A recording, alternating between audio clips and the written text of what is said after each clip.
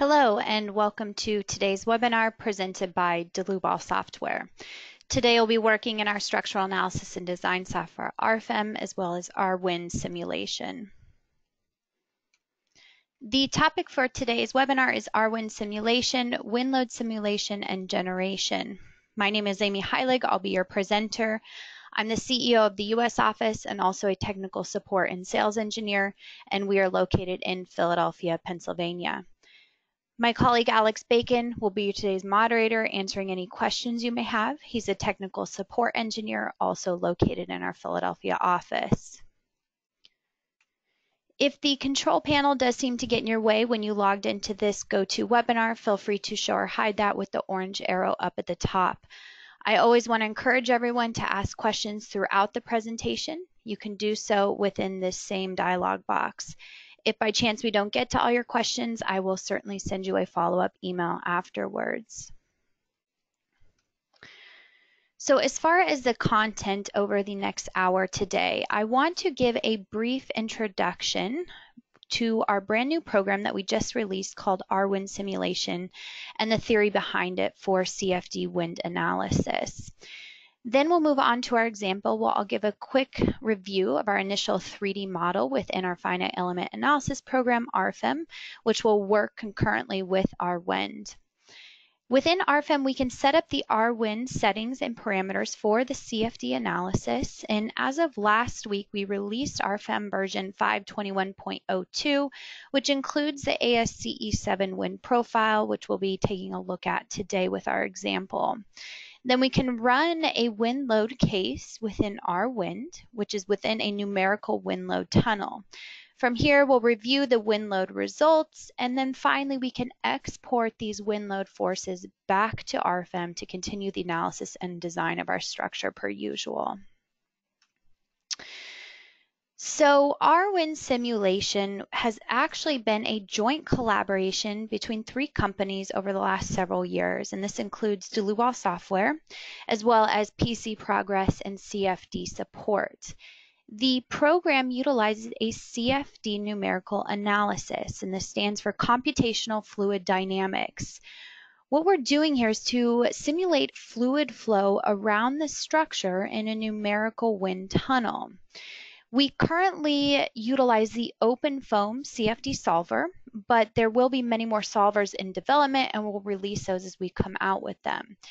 In particular, this open foam solver in RWIND is called RWIND Simulation Solver. It is for steady state for incompressible turbulent flow. It utilizes the simple algorithm, which stands for the semi-implicit method for pressure-linked equations. Now we have much more information behind the theory of the program that's available in our RWIND manual on our website.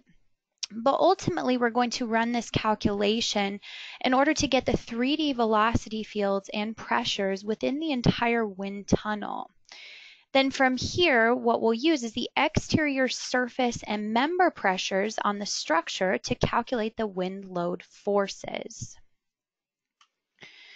So when it comes to the CFD finite volume mesh, this is a pre-processing method that is extremely time consuming.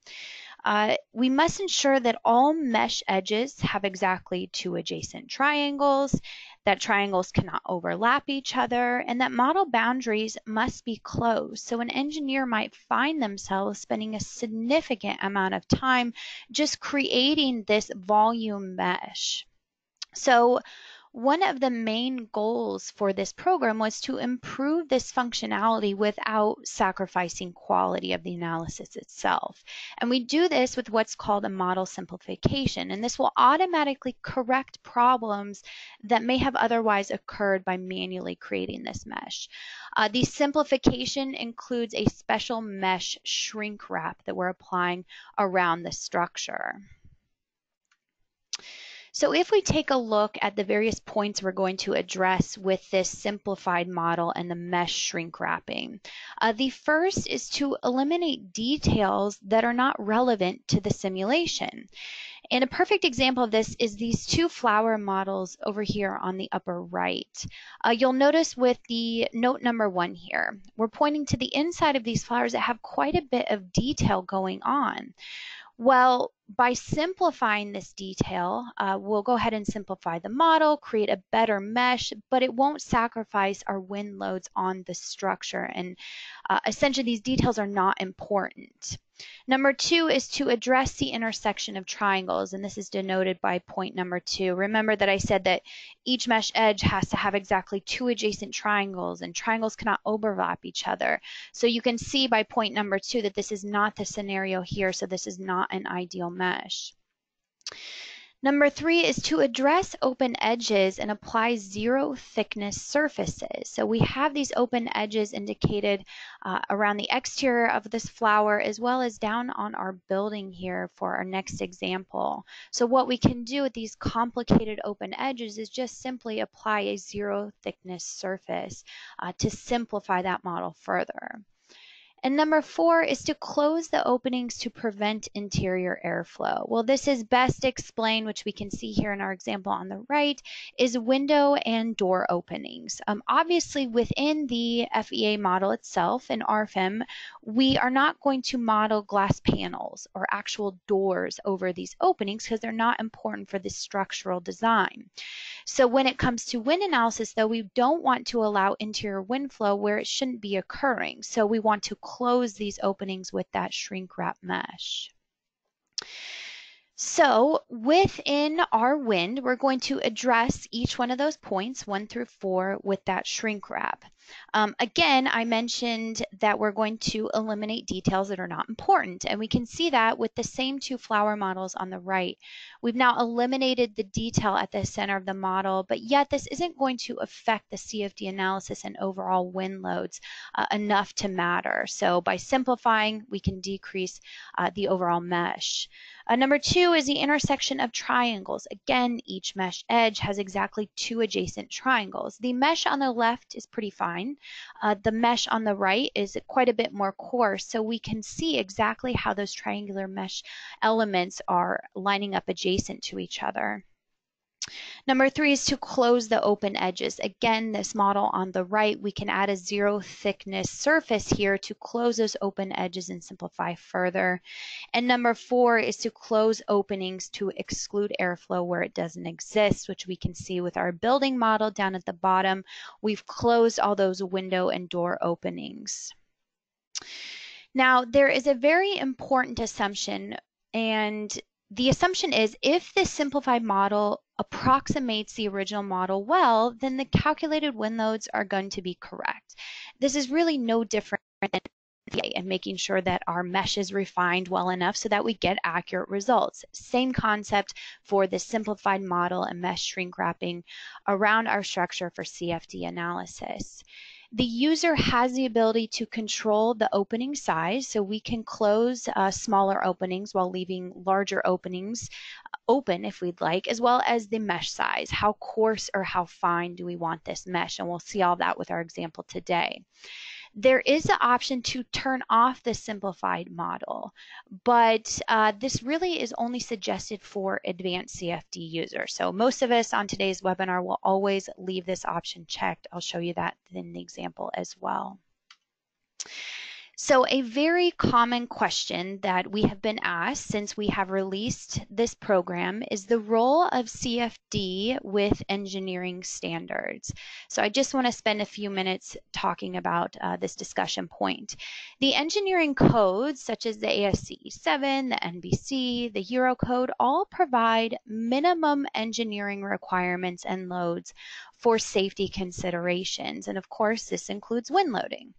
Well, when we take a look at the ASCE 7 and the various wind load methods, this includes the simplified method. So for any simple structure, the analytical method for any more complex structures, and finally we have the wind tunnel method, which is for structures that don't fall within these simplified or analytical methods.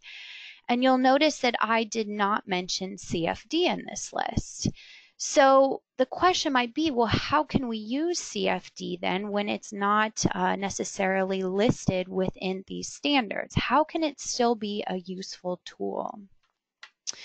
So that brings me to my next slide here, where I'm going to discuss several points on how we can use CFD as a cost-effective engineering tool for many useful applications. Now notice that I have underlined tool.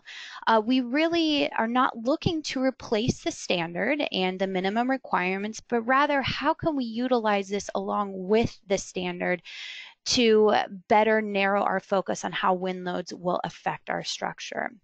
And the first point here is to assess varying wind loads early on in the design process. So maybe we can get a preliminary design on our complex structures just to determine if wind is controlling.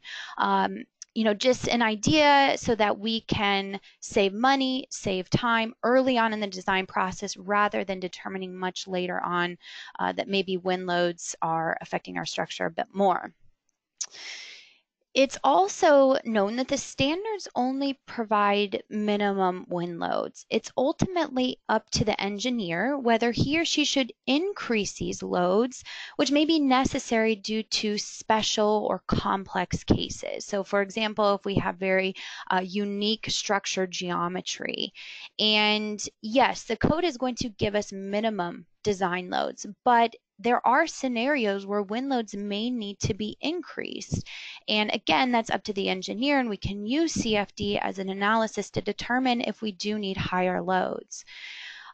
The third point here is a really important one, that we hope that RWIND can be used for structures which fall completely outside the standard, where there are no minimum guidelines to follow.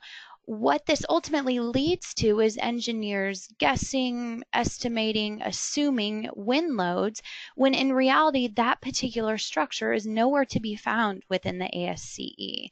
A perfect example of this is a lot of fabric and tensile tent type structures. So again, using this as a tool to have a better understanding of the wind loads that should be applied that fall outside of the ASCE 7 specifications. Another interesting point is surrounding terrain considerations. So often projects are located near hills or have adjacent buildings that will affect the wind flow. And yes, it's very clear that there are factors and coefficients in the code that address these considerations, but keep in mind that those factors and coefficients are just general guidelines to encompass all projects, and they are not specific to your particular project. So if there's an adjacent building, which we'll see in our example today, that we know is going to significantly impact the wind flow on our structure, perhaps we want to take a closer look at this. Another great point is that we can use CFD in a numerical wind tunnel to run a preliminary analysis before we run our wind tunnel testing, which is covered in the ASCE 7. This is going to lead to cost and time savings. If we can quickly throw this structure into a CFD numerical wind tunnel, we might see that our structure is completely over-designed or completely under-designed. This allows us to make those changes before we're spending the money and the time to create this smaller scale structure to run in an actual wind tunnel. The second to last point is determining occupant comfort with applied wind loads. So again, the code is here to address safety concerns, but for people's threshold and maybe what is uncomfortable when you're inside the building, this isn't necessarily addressed directly within the standard. So it could be an idea to run this in the CFD program to see, okay, that maybe we need to increase the design of our structure a bit to make this a little bit more comfortable for our occupants. And finally, I want to make the point clear that these complex CFD methods are for complex structures with no standard guidelines. We are not promoting this program to be used with completely rectangular structures. I think we're all in agreement it's easy enough to flip open the code and to get those minimum design wind loads. But again, these are for the structures that we can't so easily refer to the code, and we really have no idea how our wind loads may impact. So that's what we really want to promote our RWIND simulation for. Okay, so that is enough behind the theory. What I want to move on to is our example today and how our RWIND simulation works with our finite element analysis program, RFM. So we will begin today modeling our structure completely within RFM. And this includes surfaces, members, and solid elements. So today's example is only with surfaces, but just keep that in mind that RWIND can definitely handle members and solids as well. So essentially any structure is possible. We also can set up our various load cases, so dead load, live load, snow load. But when it comes to our wind load case, this is where we're going to export the structure geometry into our RWIND simulation. Here is where we run the CFD wind analysis. And then we can import in those wind loads back to RFM. Now we have a typical load case for wind that we can combine in our load combinations within RFM. So wind along with dead load, live load, snow load can all be considered together, and we go about our analysis within RFM as usual. And eventually we can move into the design add-on modules. So that's a little background on the theory and how essentially the programs will be working together. So what I'm going to do now is to get started with our example today. You'll notice here that I have modeled a very simple but interesting geometry here for our structure within RFM. Now, for any of you joining us today from New York City, this structure may look familiar. What I have modeled it after is the building located in New York City called Via 57 West. And you'll notice how interesting the geometry is. Obviously, first we have this triangular type structure, but even more interestingly enough is that we have this huge opening right here in the center. And this goes all the way down to the courtyard at the base of the structure. So although it may be applicable to refer to the standard to get minimum design wind loads, I would certainly say that the standard does not address a building with this type of structure geometry, especially with this large opening in the center. So that's essentially what I have done here. You'll notice that I created this structure and it's very simplified. I didn't add any windows, doors. The interior of the structure is not modeled. It's just to get the overall basic geometry. And we can see that I've modeled this with surface elements. We have double curvature at the front of the surface. And I've taken into consideration the large opening right here in the center. So this is just the basic geometry of our structure. Now I've also set up a single load case here for self-weight. And I haven't created any other load cases quite yet, but let's move into our first wind load case scenario. Under Calculate, I can access our wind under our RWIND simulation where we can simulate and generate wind loads.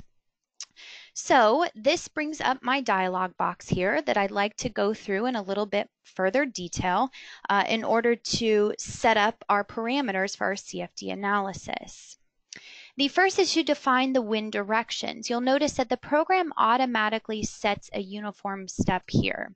So if this is set to 45 degrees, you'll notice that every single direction is defined here, 0, 45, 90, and so on. We could change this to 90 degrees, and now we have only 4 defined directions. You'll notice that on the second tab here, this lists out the individual load cases. So we have wind in the 0 degree direction, 90, 180, and so on. Now in turn, if you just have a few different scenarios that aren't necessarily defined at each one of these steps, we can manually define the direction. So let's say I want 35 degrees and 135 degrees. Well, again, on this second tab here, we can see that both those load cases are automatically updated. For today, we'll take advantage of 90 degrees and we'll actually be looking at only one load case direction in particular. The model properties, so this allows us to close those openings. And remember in the PowerPoint, I said the user has the ability to close the opening size that they define. So in this example today, I don't have any openings necessarily, but if I did, I could enter in some values here to close windows and doors. We do have an extremely large opening in the center. I certainly don't want to close that because I want the wind flow to be allowed to move freely within that area. So for today, again, we'll just leave this as 0. Now the terrain level, if we had modeled a basement for our structure and we do not want that basement height to be exposed to the wind profile, we could set the depth here. So for example, if we had a basement that was 30 feet in height, we can type in 30 feet and now the wind profile will be applied at the elevation of 30 feet and above. We don't have a basement for today, so we can leave this unchecked. Then we have the wind velocity where we can define our wind parameters according to a couple standards here. We have the Eurocode available to us, and just last week we have released the ASCE 7 2016. Now, if you are utilizing a standard which is not found here, such as the NBC code or something other than the ASCE 7 or Eurocode, it's no problem because all you need to do is to define this user-defined option. What this can allow you to do is to simply define the wind profile, including the wind velocity as a function of the height. You can import and export directly to and from Microsoft Excel, so that might be quick just to generate up a quick spreadsheet, import in those values here. Now we will have more standards in development and release as they come out. For today, we do want to take advantage of the ASCE 7. The first option here is the exposure category, and this comes from section 2673 within the standard. We have here either exposure B, C, or D. We're going to choose exposure D today because this building is actually located right next to the Hudson River. So D is for unobstructed areas and water surfaces. We don't have much blocking that wind coming off the Hudson River, so we kind of want a worst case scenario here. The topographic factor, which is KZT, comes from section 2682, and this is the wind speed up effect. We'll actually just be using the default 1.0 here. Ground elevation factor, KE, comes from section 2610.1, and this is in reference to the ground elevation above the sea level where our project is located. Again, we'll be using 1.0 for our project today. Now, the basic wind speed, you'll see here that this is defined as a velocity in feet per second. This information should come directly from the ASCE 7 and the wind load maps. What might be helpful is to take advantage of our GeoZone tool on the DeLuBal website. So you can find this tool at delubal.com. Under Solutions, you'll see the GeoZone tool available to us under Online Services. What we've done here is we have considered all of the loading maps for snow load, wind load, tornado, as well as seismic directly from the ASCE 7 standard. We have synced it with Google Maps. So all you need to do is just to type in your address and hit search. The program will give us the relevant values from the ASCE 7. So for our example today, our address is located at 625 West 57th Street. You can see the program automatically determines that this is located in New York City. We can use our zoom function here to zoom in all the way to where our project is located. We can even turn on the satellite view here, and sure enough, we can see our structure via 57 West located right here where our map is pointing. So we just need to determine the risk category here, which is set to risk category 3. And ultimately, the program is giving us a basic wind velocity of 130 miles per hour, again, coming directly from the ASCE 7. So just a useful tool if we're trying to figure out quickly what this wind velocity should be. We convert this to feet per second, and we're going to get 190.67. So based on all of this information here, our wind profile is going to update automatically. So we don't need to do anything further. We can also see it graphed out on the right-hand side. The second tab I've already briefly mentioned is just listing out the various wind load cases depending on which direction our wind is coming from. We'll get back to this in just a minute. The third tab is the settings for the CFD analysis, and this is a little bit more theoretical than what we've seen so far. So The flow parameters for the air density and kinematic viscosity must be defined. So it depends on where your project is located, especially with elevation. The defaults here are relatively close to maybe something you'd find at sea level. So we can just leave those defaults here, but certainly determine what your air properties are for density and viscosity for your project, and you'll input it here. The calculation parameters. So this includes the density of mesh for the fluid dynamics calculation. This is used for that model simplification that we talked about and the fluid calculation to control the finite volumes around the structure. So we'll see this in a minute, but this is in reference to the actual wind tunnel itself and our 3D finite volumes. The default here is 20%. The range is anywhere from 10% to 100%. Obviously, 10% is the most coarse, with 100% being the most precise, but keep in mind when you set this to something like 100%, the calculation time could take anywhere from several hours to several days. So you want to maybe determine here, okay, what's a good balance that we're not waiting so long to get our calculation, but that it's providing accurate results. For today's example, we're going to set this to 10% just to get a quicker calculation. The max number of iterations is useful to avoid infinite loops within the calculation process, but keep in mind that not all iterations have to be carried out. So if we find convergence before this 500 has been reached, the program will present our results to us. So we'll just leave this as the default. The convergence criteria is the stop limit for the calculation. So when the residual pressure has fallen below this defined value, then the calculation will stop. Again, the default settings 0.001. You can go smaller, may take longer to find convergence. If you go too big, then you may not be getting accurate results. The level of detail, this refers to the structure itself and this mesh shrink wrapping. The range is from 0 to 4. So if you can remember back to the PowerPoint with the flower model, we're talking about, okay, how much detail at the center of that flower do we want to consider?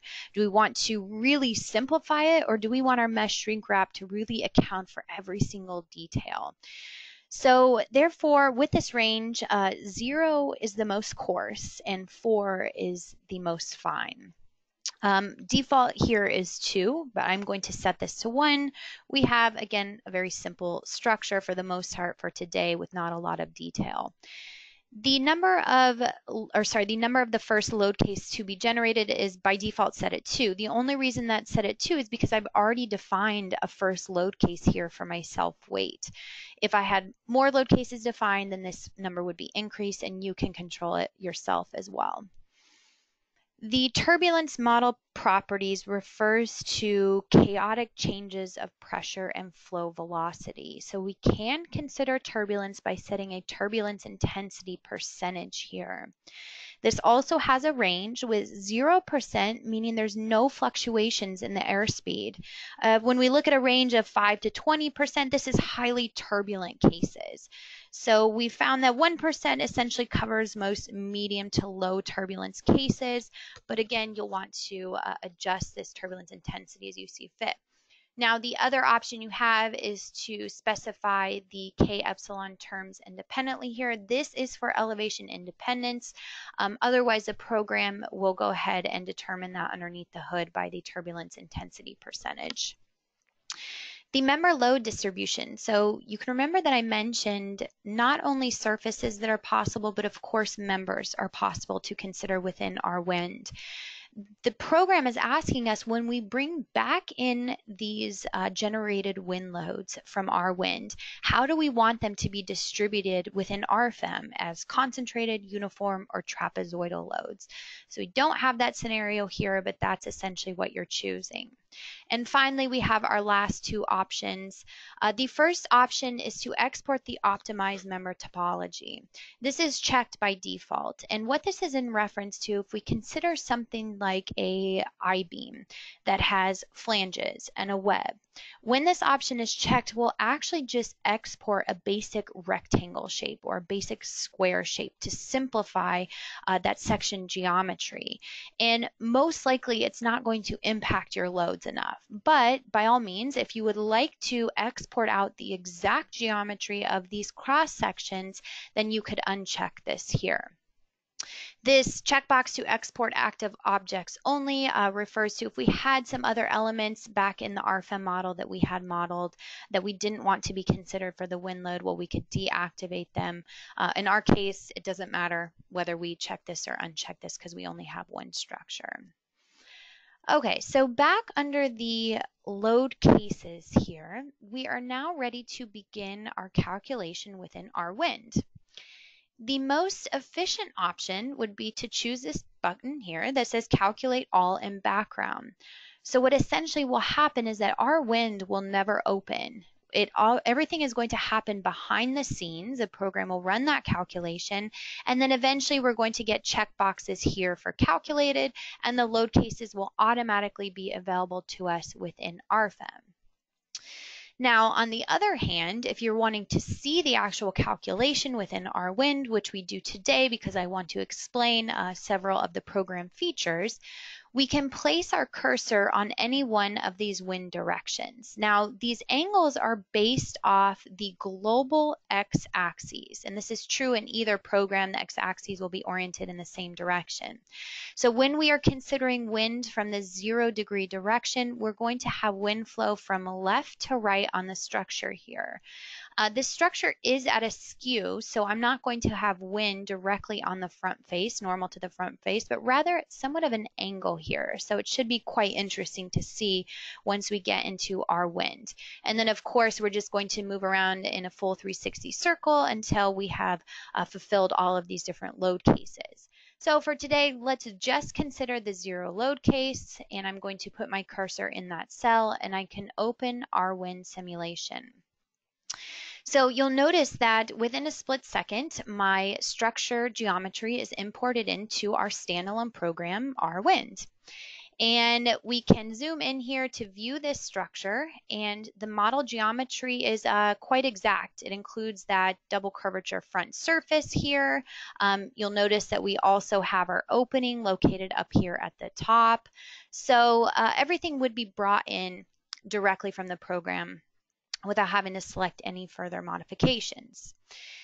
The first thing I'm going to do here is to activate my wind tunnel, and I can do so under my display options. So here exactly is our wind tunnel that we're going to run this numerical CFD analysis. If I change my view settings here to the reverse Z direction, I'm now looking at a plan view. So we can see my structure. As I mentioned, it's located at kind of a skew in relation to how the wind flow is going through this tunnel. So we can see by the big red arrow, the wind flow will be from left to right. You'll also notice the meshing of the wind tunnel itself. So this is what we have set with the density of the mesh at 10%. When we're on the exterior here of this wind tunnel away from the structure, it's quite coarse. But as we move in closer to the structure, then you're going to see a more refined mesh. All right, so going back to the isometric view here, let's take a look at the simulation parameters. So I'm going to double click the option over here in my project navigator, and quite realistically, this is all of the information that I have already set within RFEM, but I do have the ability here to make any changes if I'd like. But just know that we don't need to repeat any of this information. It is brought in from RFEM. So for example, we have the flow parameters, which includes the inlet velocity, which is the wind speed entering the tunnel. We also have the kinematic viscosity and the density of our air. Remember, we left those at default. We also have the finite volume mesh settings. We had set this to 10%. You'll notice that as I use this slider bar to increase this, how my mesh is changing on the right-hand side.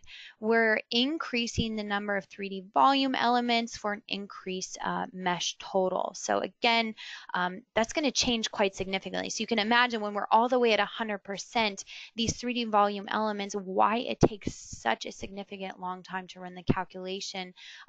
These mesh cells are only 1.8 feet wide, and keep in mind this structure, although it looks small, is about 480 feet high, which was modeled in RFEM.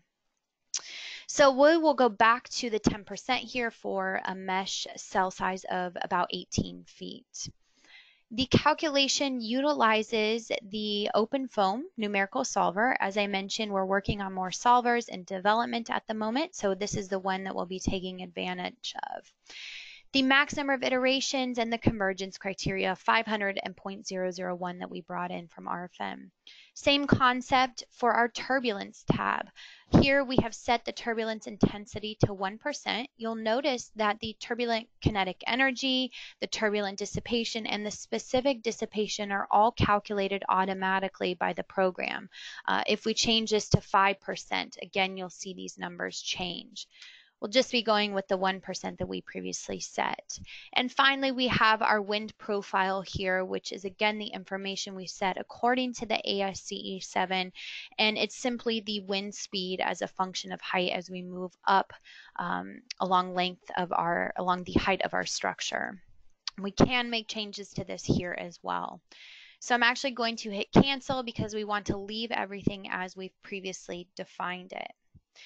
Similar concept for our actual model here. Under the model tree, I can double click and I can see a few of the settings displayed brought in from RFM. One thing that we didn't specify in RFM is that this is the primary model. The program automatically recognizes this and puts a checkbox here. A little bit later on, when we consider adjacent buildings, you'll see how this differs. The model simplification is set to 1 for the level of detail. And let me also quickly mention, you see this checkbox here for the simplify model. Remember, I said you do have the ability to turn off the model simplification, but it is only suggested for advanced CFD users. So the level of detail, we have set this to 1 for our example today, just for a pretty quick calculation. We don't have much detail that we're worried about. We also have the openings that can be closed for any distance that we specify here. So we will not be making any changes here, so we can click cancel out of this. I just wanted to quickly go over it. The final thing to discuss before running our calculation is the actual wind tunnel itself. So I can double click the wind tunnel settings. And you'll notice that the dimensions of the wind tunnel are defined with 2 different points. We have a point located at the upper right corner and the lower right corner and the upper left corner in the back. So that will define this rectangular wind tunnel for us. Now, if you want to make any changes here, you can. The program automatically adjusted this wind tunnel based on the structure we're bringing in from RFM and its geometry. But if I've decided I want to extend this wind tunnel to maybe 4,000 feet in the back, I can just simply type that in. I can hit apply, and now you'll see that my wind tunnel is extended. In a similar sense, we have the ability just to adjust this tunnel graphically as well. So we can choose this option here. And now we have arrows that just allow us to slide in the dimensions here, whether that's at the top or bottom, the left or right, and that will automatically adjust our wind tunnel. So going back to the wind tunnel settings, if I have messed around too much with my wind tunnel and I just want to go back to the suggested size that the program has, we can just click this option, adjust to model, hit apply, and then we can see now we're back to the original settings. Okay, so we are now ready to run our calculation. So we can click calculation results in the edit bar. And essentially, the program's giving us a quick update list here of what exactly is happening, including the number of mesh cells. It's applying that shrink wrap mesh to our model. And it's also going to account for the closed openings, the level of detail, all of those parameters that we've previously set.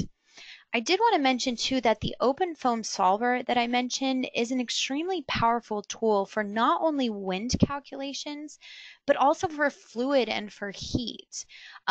But with that said, all of the internal options within our wind were actually created with wind loading only in mind for the structural engineer. So although the open foam solver has those capabilities, maybe in other programs, it does not within RWIND. You only want to use this program for wind calculations only. So once we are done with the analysis here, the program gives us this option and it says the calculation is finished. Do we want to close our wind?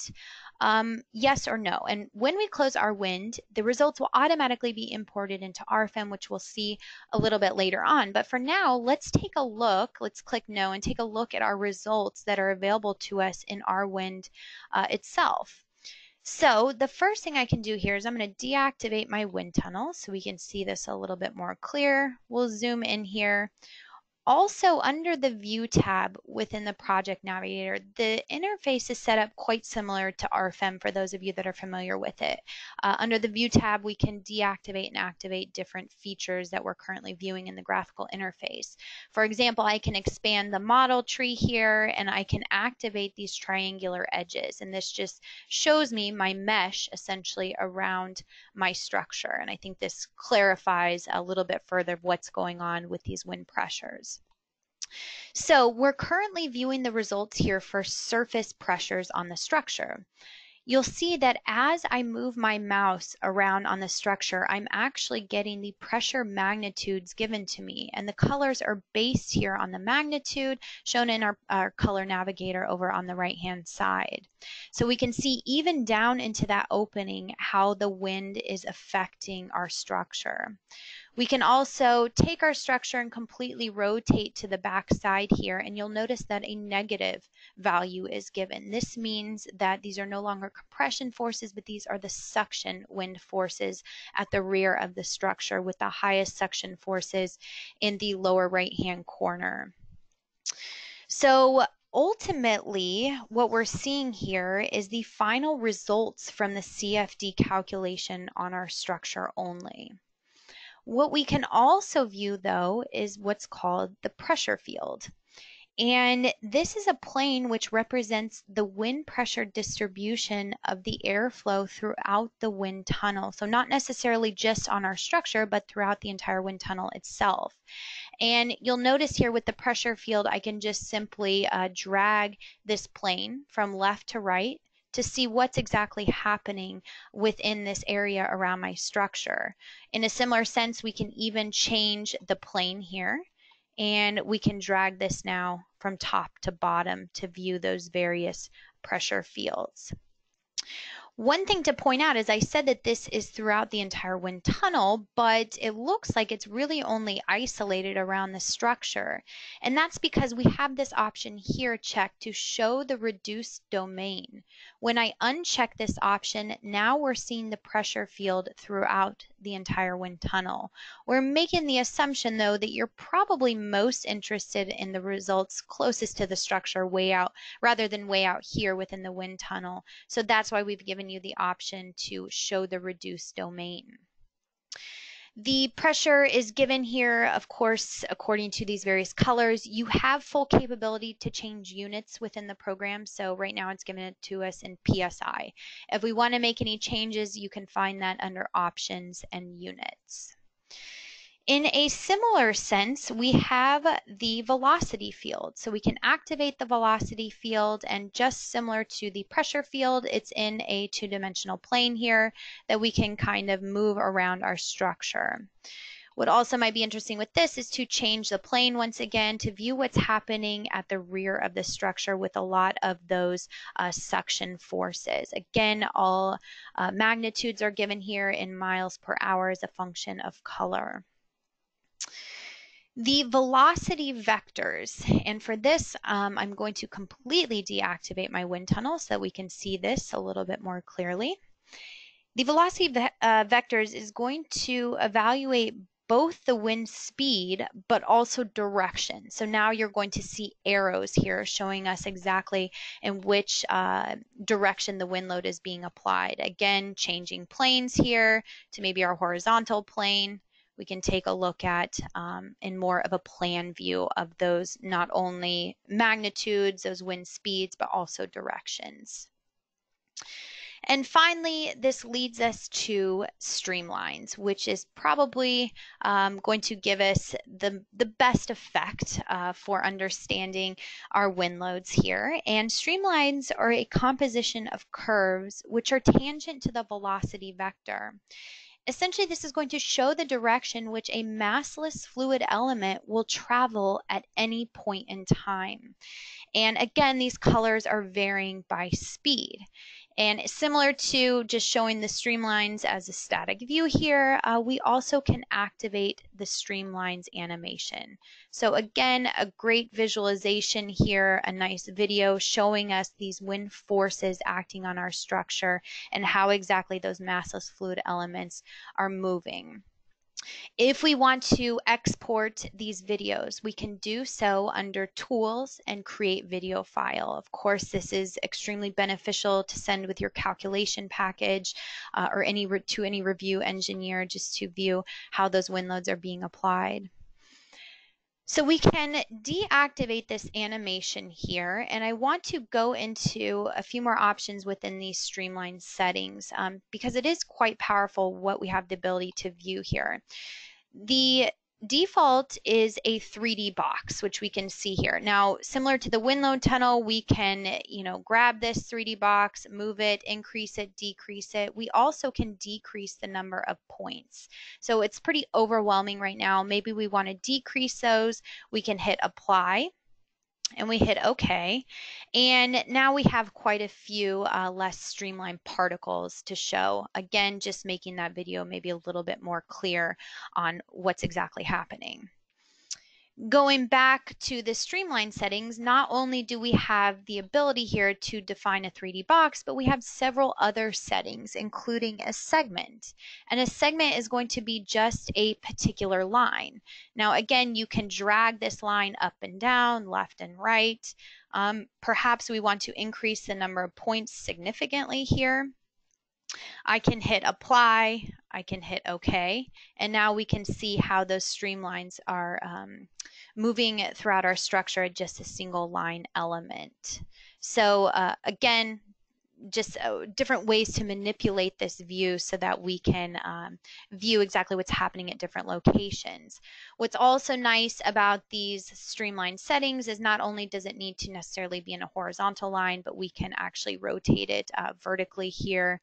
And I'm just going to eyeball this, move it over to the right of the structure a bit. And sorry, let me do that again. Move it in the vertical direction. We can move it over to the structure. We can hit apply, and maybe we move it a little bit further over to the right. We hit OK, and now we can see it in the vertical direction as well. So again, many options here, and of course this is endless, but you can add these to printout reports. You can export these streamline animations as video files as you see fit. So ultimately with these results, if we turn off our results, let's activate our wind tunnel again. Maybe I turn off this triangular meshing. We have only analyzed the structure within this wind tunnel by itself. And if you remember back to the PowerPoint, I said a very powerful feature of CFD numerical wind analysis is to account for complex terrains or adjacent buildings. So how do we do this? Well, under the Data tab, what I can do here is to right-click on the model to import a model from File. I want to account now for some adjacent buildings that will be located right next to my project that I know are definitely going to influence the wind load.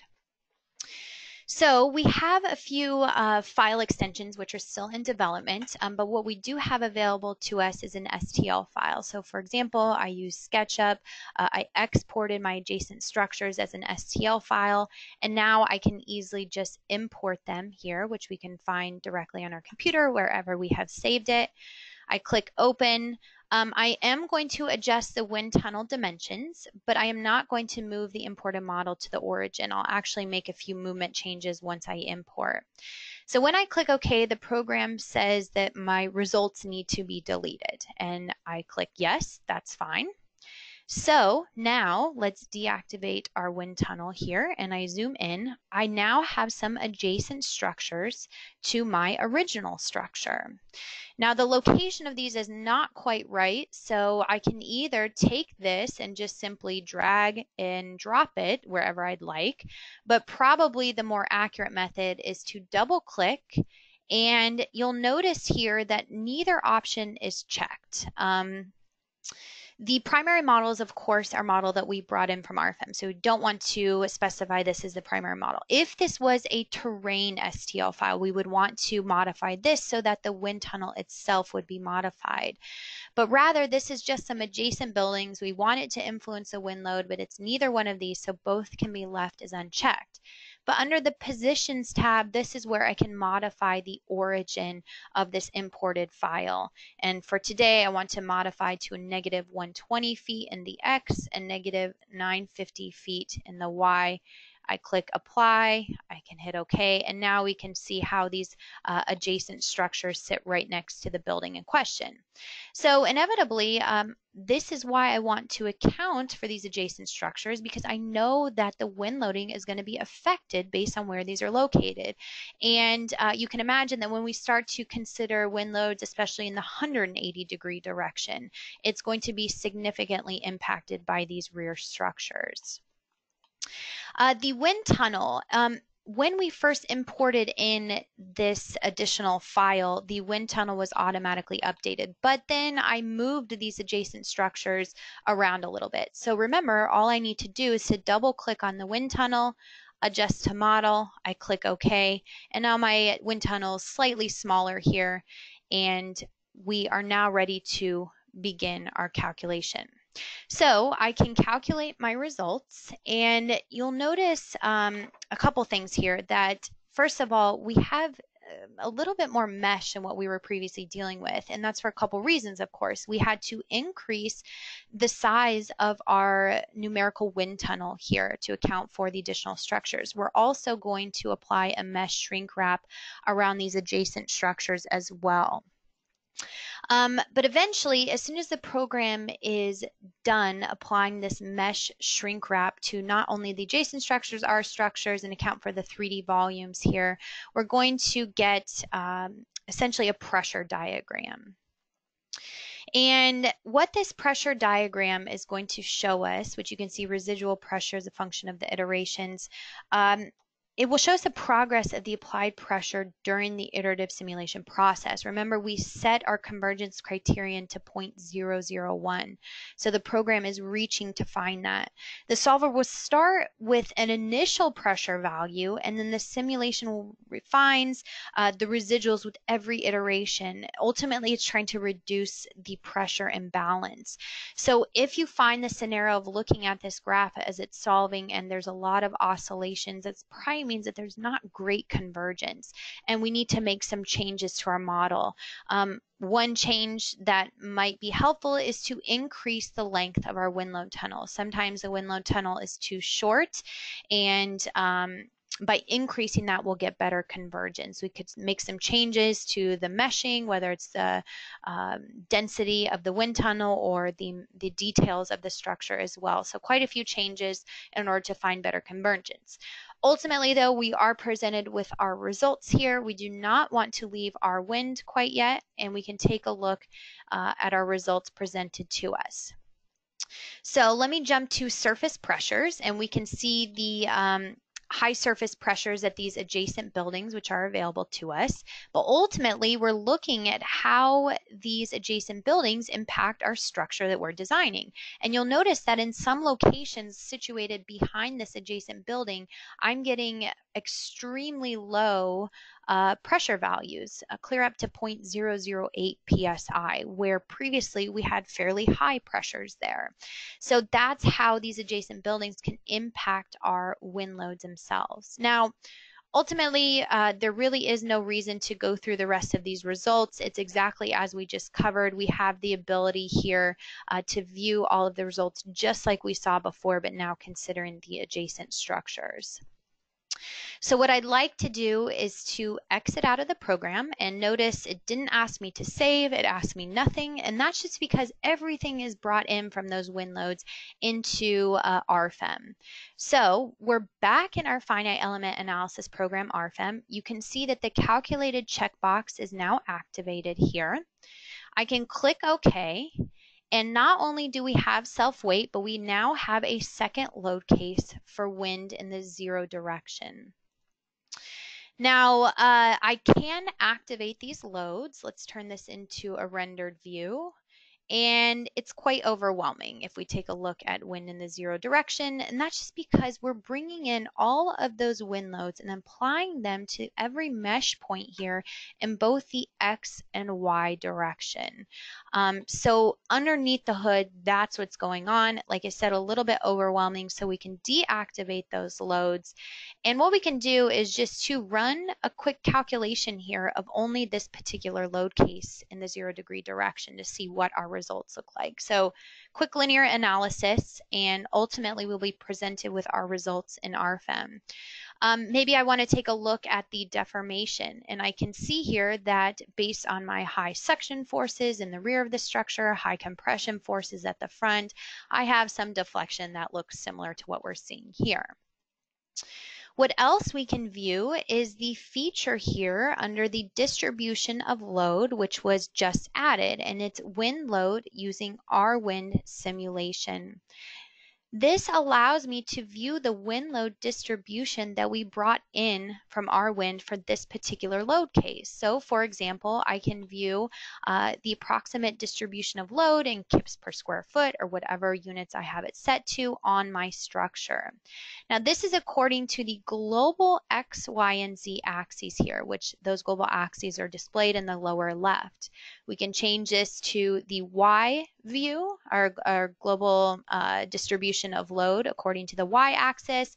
Again, this is where we're seeing those extremely high suction forces on the rear of our structure. Ultimately, too, we can view load distribution based on a surface's local axes. So, for example, the y-axis is normal to the face of these surfaces, and local axes are indicated by lower x, y, and z. So, if we're interested in viewing load distribution on each individual surface relative to the local axes, we can do so. So what's so powerful, again, is just getting the realistic wind loads for these complex geometries. We can even see down in the opening of this structure here exactly what the wind load distribution looks like. And essentially we have no wind load down in the bottom, but then we're going to have fairly high wind pressures when it comes to the upper inside surface. Now we have imported in this single load case. I just wanted to point out, if we go into our load cases and combinations, we have our self-weight, we have our wind load here, which we can change the action category to wind.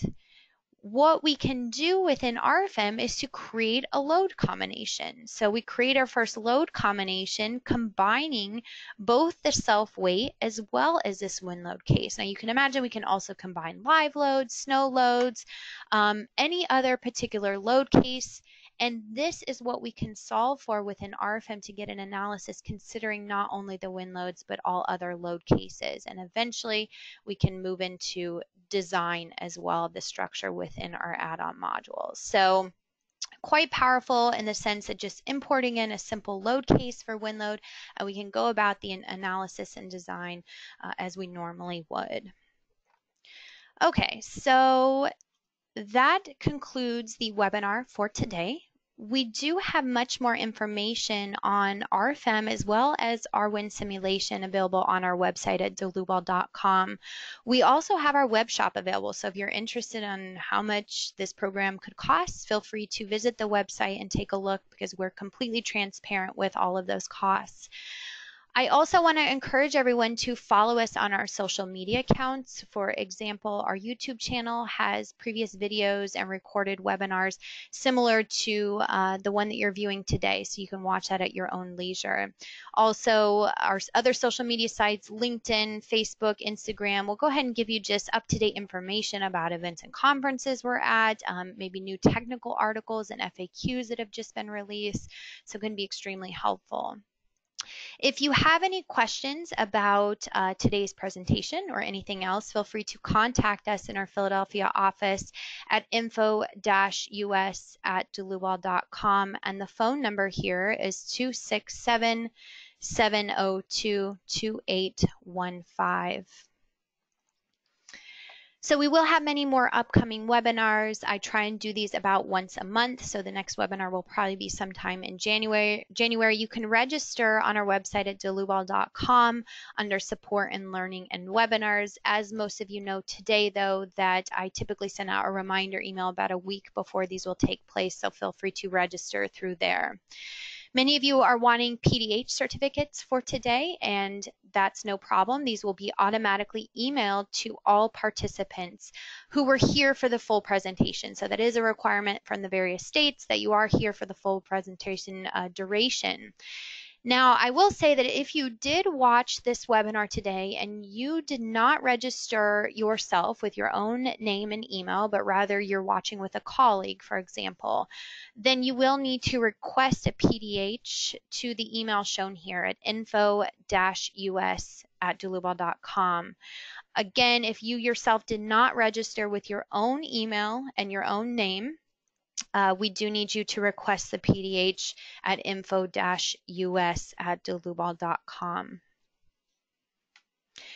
With that said, I want to thank everyone as always for attending, and we hope to see you at our next webinar. Thank you.